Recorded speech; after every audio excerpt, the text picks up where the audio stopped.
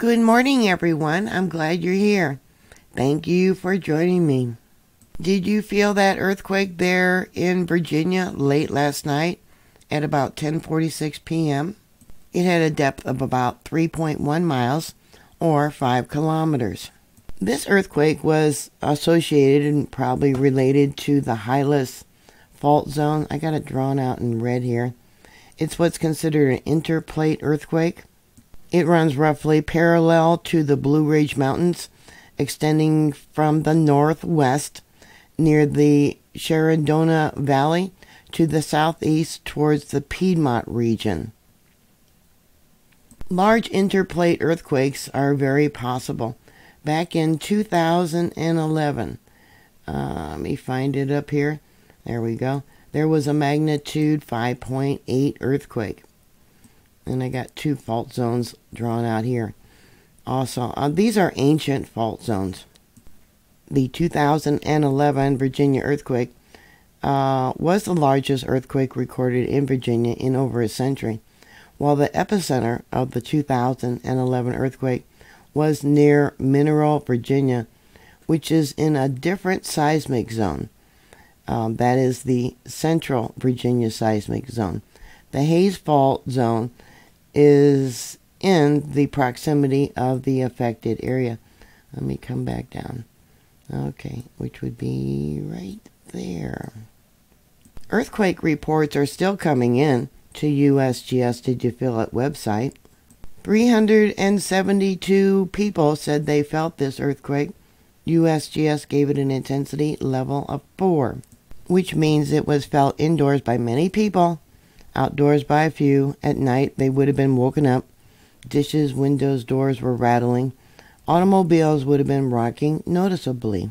Here's the felt report map, and it looks like it was felt probably as far, well, it doesn't give me a location, but here we got the Blue Ridge Mountains.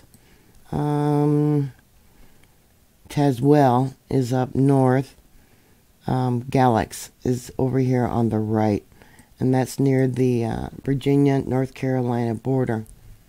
Okay, then we got another report there, but most of them came from within this location. We got intensity level 4 there, 1 response. Another intensity level 4. Let's see, close to the epicenter. Okay, intensity level 3. 120 reports. We got one over here on the right. Doesn't give me a location. I'll have to zoom in so you can see. Okay, so we got 47 from this location, 38 from there, 11 there, and it kind of peters out. Looks like most of the reports, 120, were close to the epicenter. Let's see, what do we got above it? 6, 15, 54. So it looks like close to the elementary school. That's where most of the reports came from. And then we got Elmont. I was able to download one monitor, which is up there by Mineral City. And this here is that earthquake that came in last night. There's its seismic signature. They're not reporting any aftershocks, but it does look like there was another one right here. We'll go to its seismic signature, and we'll compare it to this one here. It might not be. That's a slow-moving tremor. I've talked about those. And then we got another one here. It stopped working sometime last night. I downloaded this data, the location, the monitor last night, and it stopped working. So I don't know. But these look like slow-moving tremors that have occurred after this magnitude 2.1 earthquake. Let me make this a little bit bigger, and I'll bring it down for you. You know, see, yeah, we got, slow-moving tremors going on. You can see the seismic activity through here. Yeah, and that is one really long, slow-moving tremor. Now that was at 13:05. So about 9:05 a.m. local time. That's today. We do have a little one here. Yeah, we got a small one right there. 14:03. That would have been at about 10:03. Maybe it's still working. Let's see. 14:54. This is all the data that I pulled in this morning. So maybe it is still working. I thought it stopped working for me. Alright. And I'll bring it up. Okay, so we got this one right here. Yeah, that's the 2.1. But I get almost a magnitude 3.0. I really shortened up the seismic wave, and I get a magnitude 2.98. So they downgraded this earthquake greatly. I ended the seismic signature right there because it kind of went flatline. But if I come over, hopefully it doesn't go smaller, you can see how it continued to rattle. And we'll go back to the spectrogram. But that is where I ended it, right there. Yeah, so it's closer to a magnitude 3. So if you're interested in more information about the Piedmont seismic zone, it is a region in the eastern United States known for occasional seismic activity.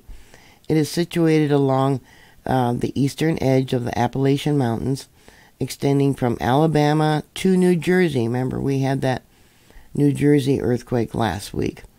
A lot of damage. Gas lines were broken. Several homes slid off their foundations. The formation of the Piedmont seismic zone is closely tied to the geological history of the Appalachian Mountains and the tectonic process that shaped the region. The Appalachian Mountains were formed during the collision of the North American and African tectonic plates. When I covered that earthquake there in New Jersey, let me bring this out. There's probably close to all the earthquakes. I haven't put anything in for the last 24 hours for New Jersey, but there's a lot of earthquakes, and I talked about how this is an area of an ancient rift zone because of the formation of the continent with the collision of the African plate. But supposedly this rift zone is not part, let me go back down, of where these recent earthquakes were happening. It could be. Geology is about 50 years behind in other sciences, so I don't know. I did show how the rift zone extends all the way down to Florida, so it could be part of that rift zone, but I couldn't find any recent data showing evidence of that. What they believe now is that the Piedmont seismic zone is not considered a rift zone in the traditional sense of plate tectonics. Instead, it is a region characterized by faults and fractures within the Piedmont region of the eastern United States, associated with the tectonic process that formed the Appalachian Mountains. During the collision of the North American and African plate, rift zones and faults developed in the Earth's crust.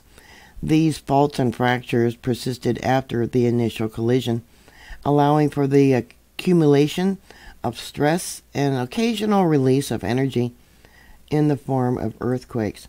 But I've talked about how as the Earth's magnetic field weakens, the continents are now starting to move again, and we got the Atlantic plate, which is part of the former African plate. Yeah, everything is starting to move, and we're seeing more and more earthquakes and larger earthquakes in diverse places. So until more research is done, the Havas Fault Zone in central Virginia is considered an interplate seismic zone, meaning it is located with the North American tectonic plate. Intraplate earthquakes in this region can be caused by a variety of factors, including ancient faults, residue stress, and crustal deformation. They still have the potential of creating large earthquakes, such as the 2011 5.8. So everyone should be prepared. They should have a plan. They should do things to their home to make them earthquake safe. And as always, after a large earthquake, such as what happened up there by New Jersey, Check for broken water lines. Check for cracked, leaking gas lines, things like that. Have a wrench close by to where you can shut off your gas and water. That's very important. Have things removed that could fall on you when you're sitting on your couch or in a chair or by your bed when you're sleeping at night. Yeah, you don't want those things to fall on top of you. Have bookcase secured to the wall, hot water heater secured. So did you feel this earthquake last night?